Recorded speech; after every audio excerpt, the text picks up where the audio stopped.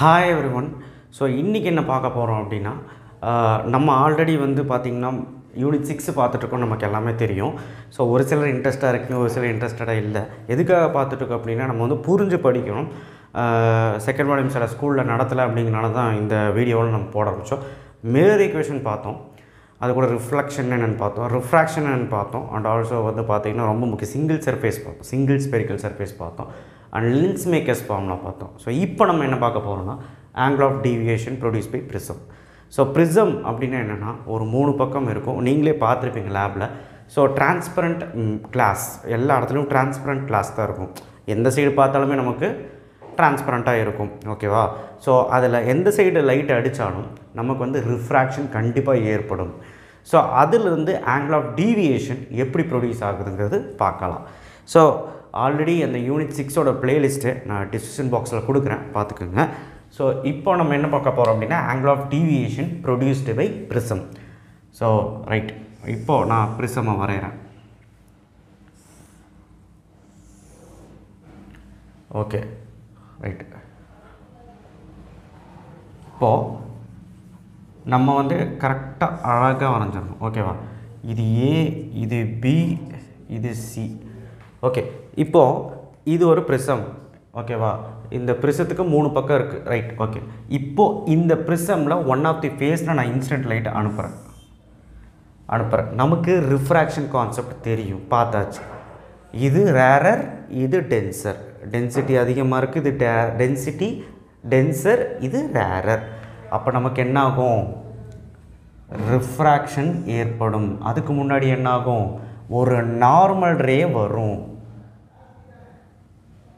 ஒரு நார்மல் ரே வந்து என்னாகும்? வரும், ஓகேவா?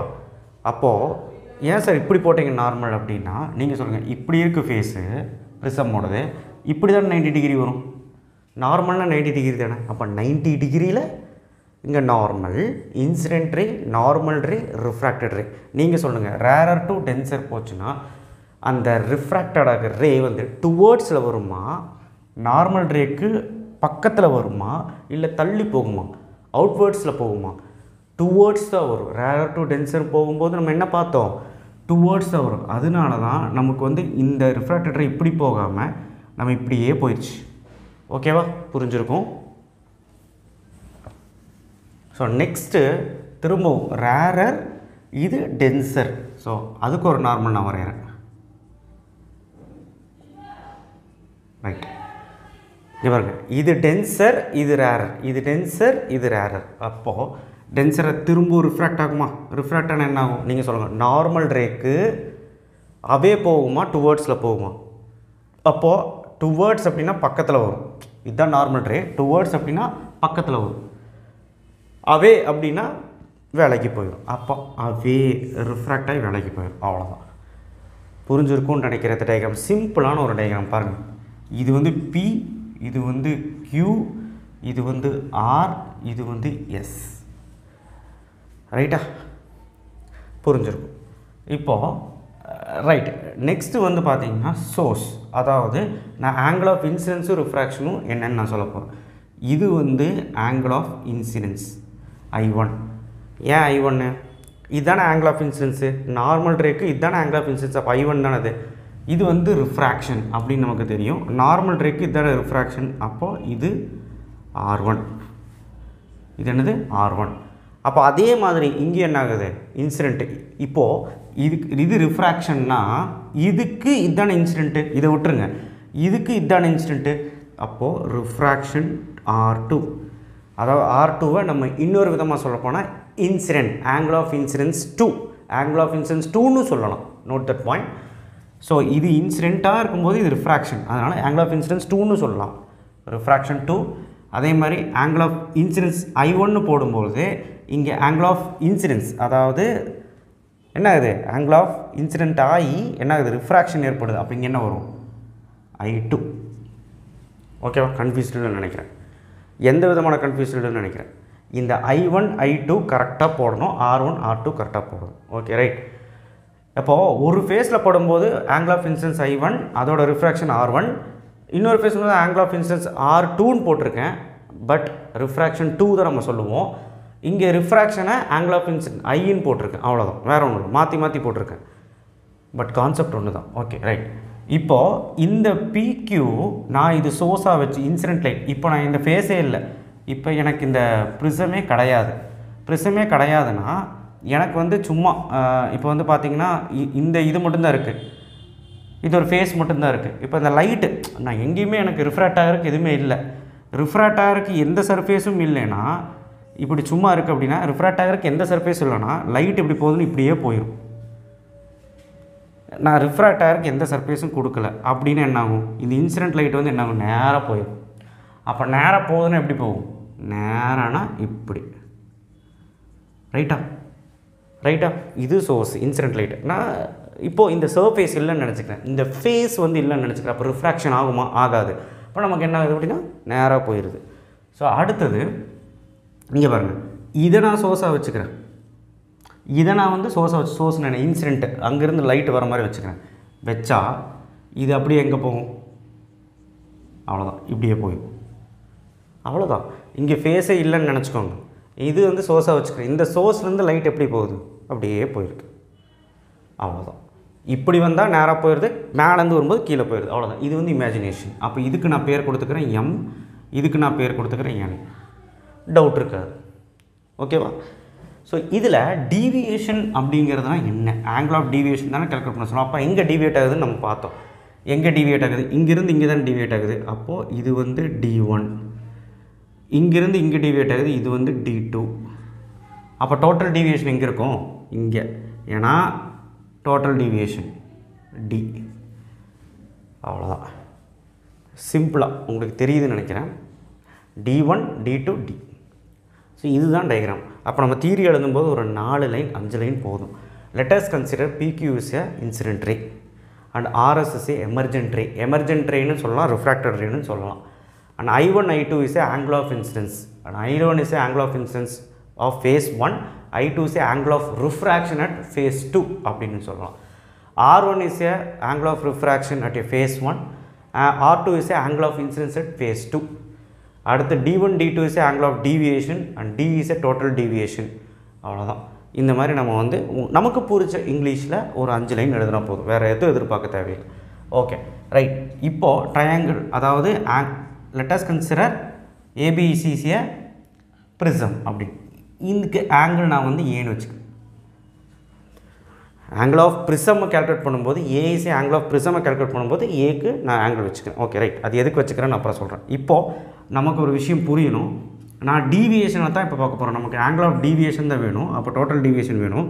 அப்போது நமக்கு தெரியும் exterior is equal to some of interior அப்படிங்கிறது நல்லாவே தெரியும். இது வந்து ஜாமெட்ரி.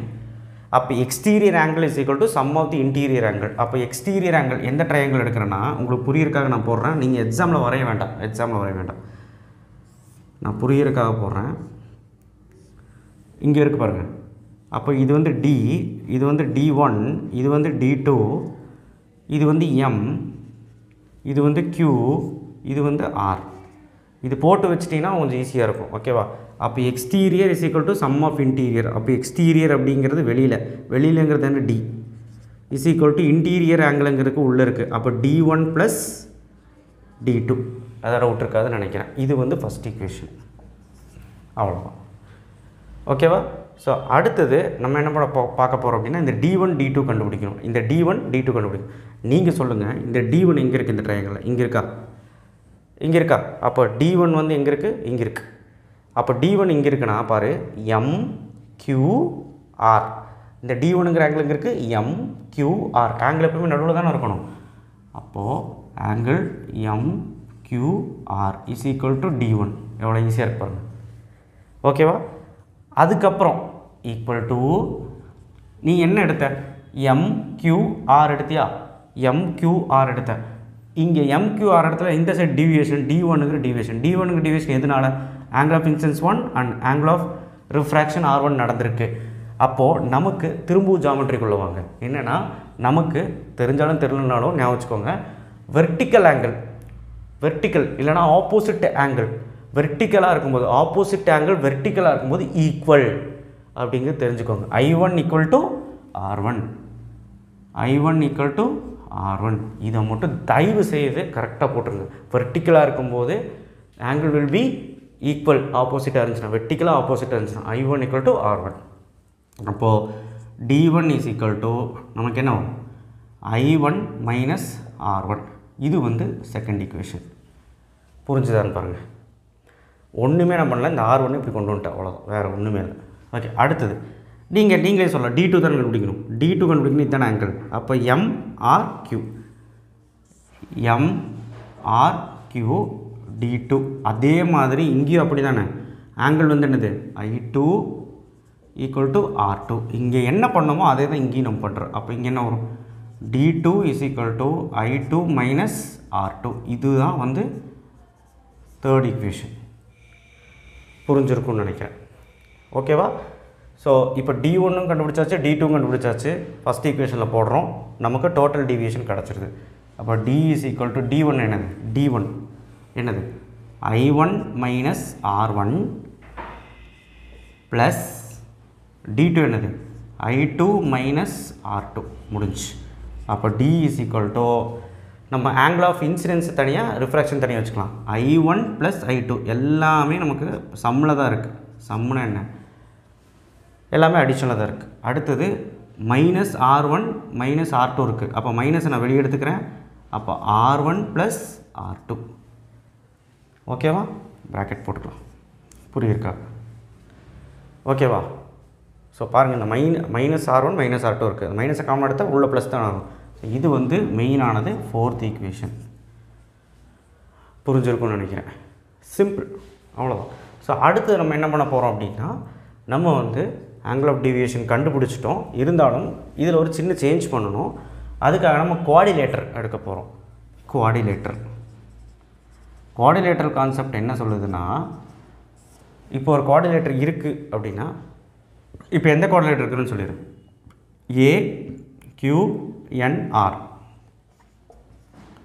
இந்த குவாடிலேட்டர் எடுக்க போகிறோம். இப்போ சப்போஸ் ஒரு குவாடிலேட்டரில் 4 பக்கம் நமக்கு நல்லாவே தெரியும் இல்லையா?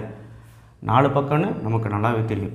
இப்போ இந்த சைடும் இந்த சைடு 90 டிகிரி, இந்த சைடும் இந்த side 90 degree. Opposite size R 90 degree. 90 + 90 180.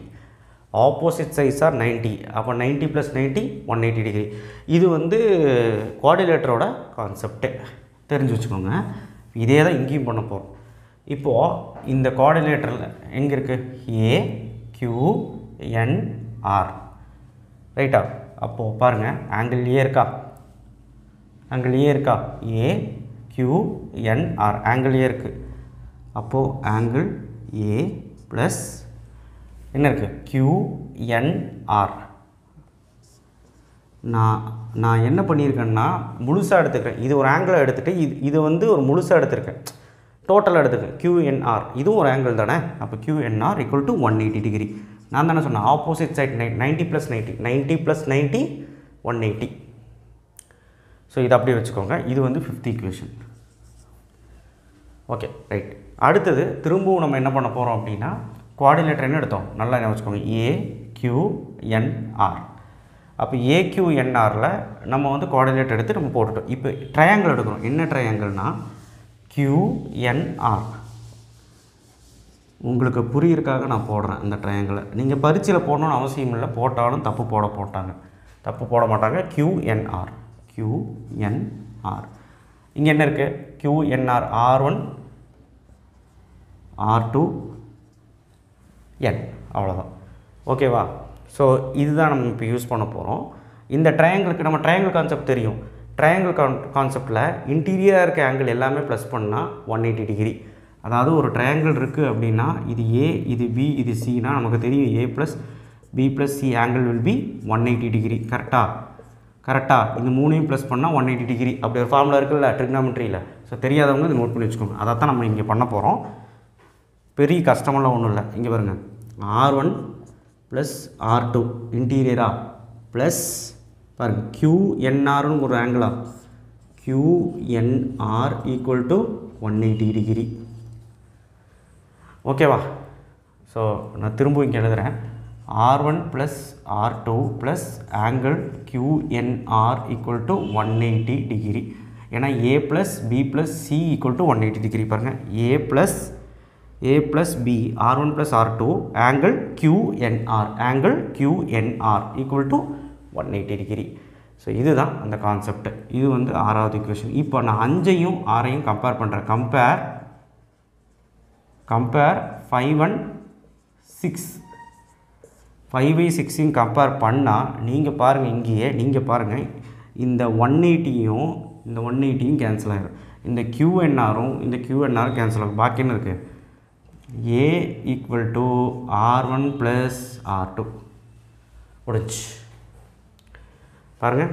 angle of prism is equal to r1 + r2. மீதி எல்லாமே சேம் டேர்ம் என்ன ஆயிரும்? கேன்சல் ஆகிடும். ஸோ இது வந்து 7th ஈக்குவேஷன். ஸோ இப்போ நான் சப்ஸ்டியூட் 7 in 4 ஏன்னா டோட்டல் டிவியேஷன் தான் வேணும். ஸோ அதனால் பாருங்கள், இது எடுத்து நம்ம இங்கே சப்ஸ்டியூட் பண்ணுவோம். டோட்டல் டிவியேஷன் இது தானே.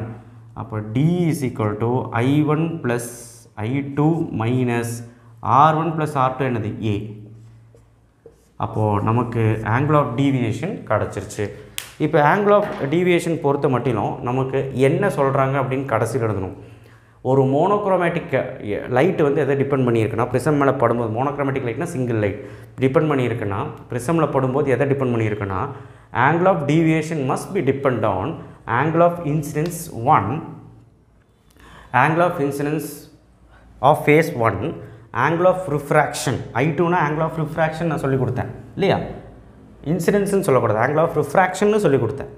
Okay. And angle of prism. இதுதான் மேட்ரு. அப்புறம் angle of deviation also depends on refractive index of medium. Refractive இண்டெக்ஸையும் பொறுத்து இருக்குது. எதை? இது டிபெண்ட் பண்ணியிருக்கு. இந்த கேள்வி வந்து 1 மார்க்கில் கேட்பாங்க. ஆங்கிள் ஆஃப் டீவியேஷன் எதை பொறுத்தெல்லாம் இருக்குது அப்படின்னு, ரிஃப்ராக்டிவ் இண்டெக்ஸ் பொறுத்தும் இருக்குது. ஸோ இதுதான் கான்செப்ட். டயக்ராம் பாருங்கள், சில பல ஜாமெட்ரிக்கல் எக்ஸ்பிரஷன்ஸ் வருது, ஞாபகம் வச்சிங்கன்னா எழுதிடலாம். ஸோ இந்த வீடியோ உங்களுக்கு பிடிச்சிருக்குன்னு நினைக்கிறேன். எல்லாத்துக்கும் ஷேர் பண்ணுங்கள். தயவுசெய்து ரிவிஷன் 2க்கு நல்லா படிங்க. ரொம்ப ரொம்ப முக்கியமான கொஸ்டின், எதையுமே ஸ்கிப் பண்ணாதீங்க. நான் அதனால தான் எல்லாத்தையும் நடத்திட்டு இருக்கேன். ஸோ அடுத்த டிஸ்பர்சிவ் பவர் இருக்குது, பிசூஸ் மெத்தட் இருக்குது. ஸோ அதெல்லாம் பார்ப்போம் மெதுவாக. ஸோ இதை வந்து எல்லாத்துக்கும் ஷேர் பண்ணுங்கள். ஸோ கண்டிப்பாக எல்லாத்துக்கும் புரிஞ்சுக்கும் நம்புகிறேன். கமெண்ட் பாக்ஸில் கமெண்ட் பண்ணுங்கள், எதாவது டவுட் இருந்தால் ஷேர் பண்ணுங்கள், சப்ஸ்கிரைப் பண்ணுங்கள், மறக்காமல் பெல் ஐக்கானை ப்ரெஸ் பண்ணுங்கள். தேங்க்யூ.